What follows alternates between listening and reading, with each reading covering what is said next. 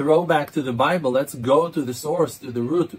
The main rabbi that is known is Moshe Rabbeinu, like Moses. Like, first of all, like, he was a real king of the nation of Israel, like the main first leader of our nation. Now, the Torah is sharing with us that small detail, that when Hashem wanted Moshe to become a leader to our people, to the nation of Israel, so Hashem revealed himself to Moshe when Moshe was 80 years old in the desert of Sinai, in a cave in the bottom of Mount Sinai. And over there, Hashem told Moshe, I want you to lead my people out of Egypt. You are the Redeemer. And for 7 days and 7 nights, Moshe was arguing with Hashem. And that's the first meeting.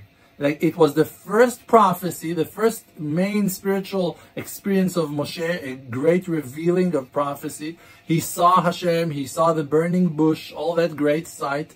And now, instead of enjoying it, taking it, flowing with the greatness that Hashem is about to crown him, to lead the people of Israel, for 7 days and 7 nights, Moshe is arguing with Hashem not to take that position. And he is finding claims and arguments and reasons and justifications why he is not a worthy leader. After 7 days and 7 nights, Hashem told him, listen, be quiet. I decided that you're going to be the one, so you're going to be the one. And Aaron will be your mouth. He will speak for you. No problem. You need help, Aaron will assist you.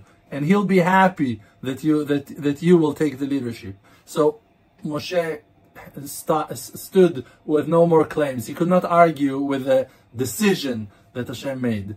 So first of all, a leader must be a person that is not seeking for leadership.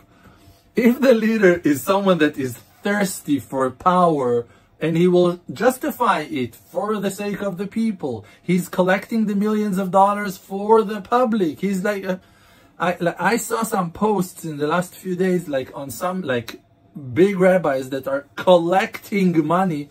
You're talking about people that are sitting on tens of millions of dollars. I cannot understand, how can it be that while that there are Jewish homeless people, or in the world people that are suffering financially, someone will sit on hundreds or tens of millions of dollars? Like, why aren't you sharing the wealth? Like, what's the reason that you need the money piled up in piles, in stocks? Like, why? For what?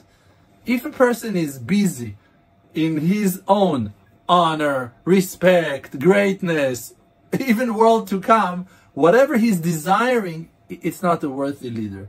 A leader must be a person that is helping and assisting and running and making himself to be the slave, the handyman, the supporter, the helper, the carrier of the people. He becomes the worthy leader, like King David, like Moshe Rabbeinu, like Shlomo the king that asked for wisdom from Hashem, that he will have the ability to judge the people, trial of justice, that he won't make mistakes. That's why he asked for the wisdom for the people.